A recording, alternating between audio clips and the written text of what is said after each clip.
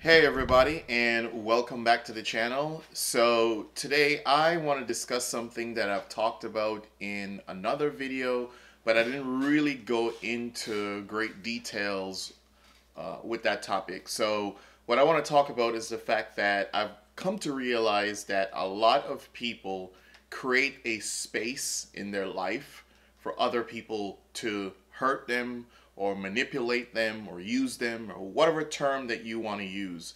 But a lot of people actually create a space in their life that allows someone to be able to hurt them or to use them, that sort of stuff. So that's what we're going to discuss today. And I'll give you a couple examples of that as well. So, first of all, if you are in a relationship and it's toxic and you're seeing the signs and the person is not treating you the way that you wish to be treated, and you're seeing these signs early on in the relationship, right? It's not gotten to the point where it is so bad that it's obvious, but it is at the point where it's obvious enough that you're seeing that it can only get worse if you are to stay in the relationship. And despite that, believe it or not, a lot of people will still choose to stay in a relationship that is toxic and in a relationship where they can already begin to see the signs that things are not going to work out perhaps the way they wish for it to work out. But what we do a lot of times is we create excuses for people, right? We create excuses for people because we really like them.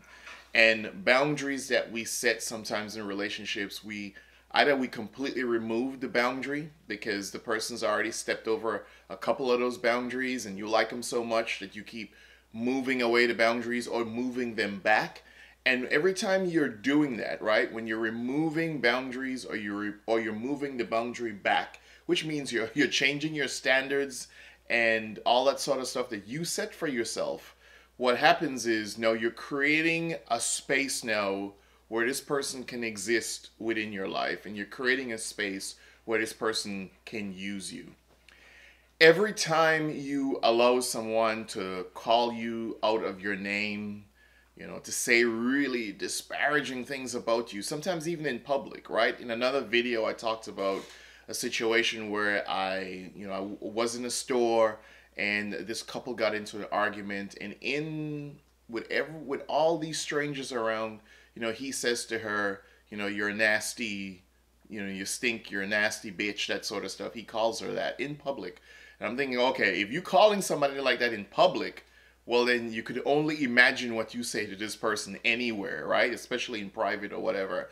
Because if you got the nerve to tell somebody that. So if you're allowing people to call you out of your name, if you allow people to cheat, not just once, and they say, well, we made a mistake, or I made a mistake, or whatever the case is, and, I'm going to work on it or whatever, but it's repeatedly happened, then you're creating that space that I'm talking about. So it's a space where the person is allowed to really just make you feel bad. They're allowed to call you out of your name, but you've created a space for them to do that in your life.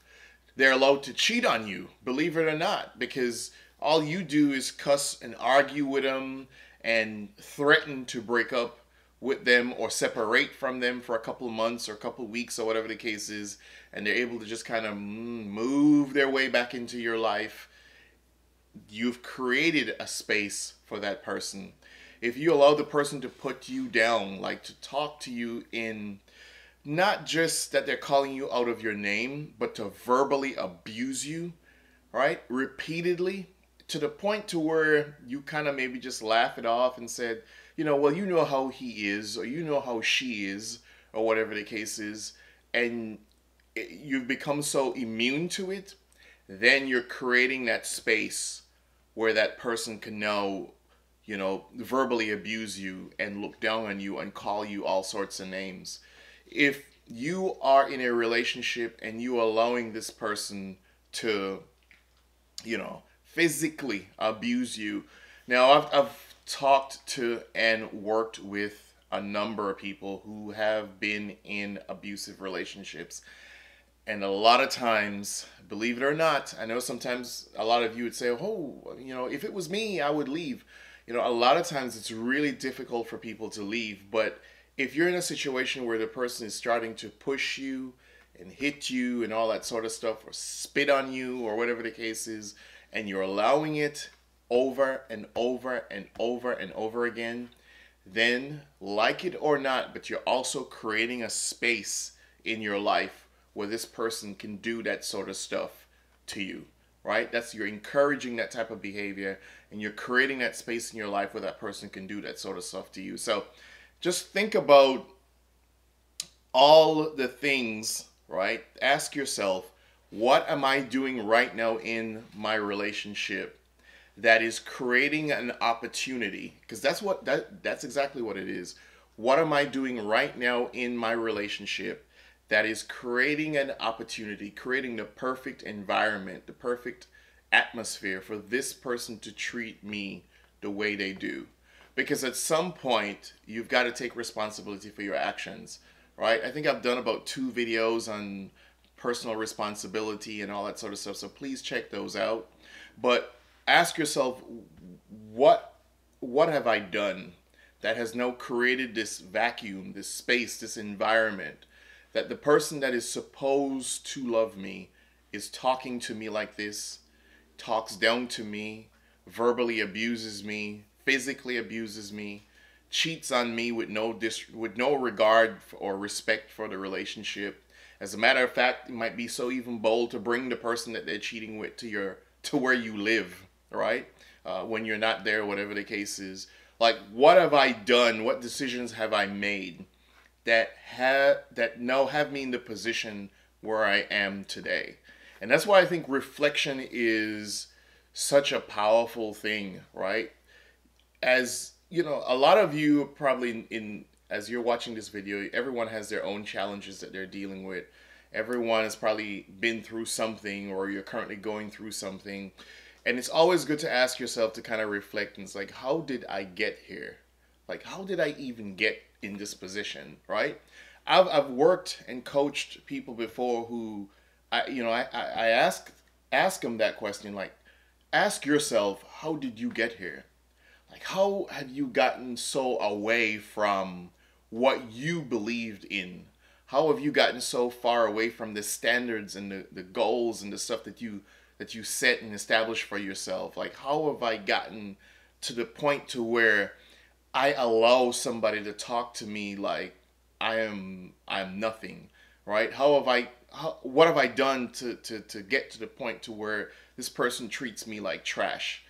And and sometimes a lot of people are in relationships, especially women, a lot of times find themselves in relationships where they know the guy is cheating and they know their husband's cheating or whatever the case is, but they just don't feel it's like they become resigned to the fact that, okay, this person is doing this and this is who they are.